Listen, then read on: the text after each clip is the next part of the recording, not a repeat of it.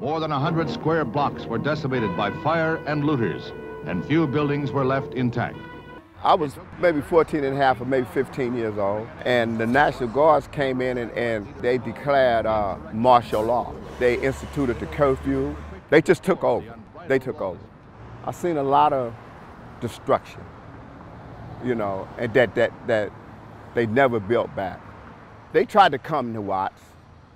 Said, no, y'all not finna do no looting over here and tear. We did that twice, 65 and 9. We're not doing that. So then they took they thing to white America, Beverly Hills, Santa Monica. And so then they went out there and started doing all of the looting. But that got the world's attention. Had they tore up Watts again, it wouldn't be as prevalent as it is now. As I look back, black people were sick and tired of being sick and tired. The outbreak spread to other Southern California cities, but were quickly quelled.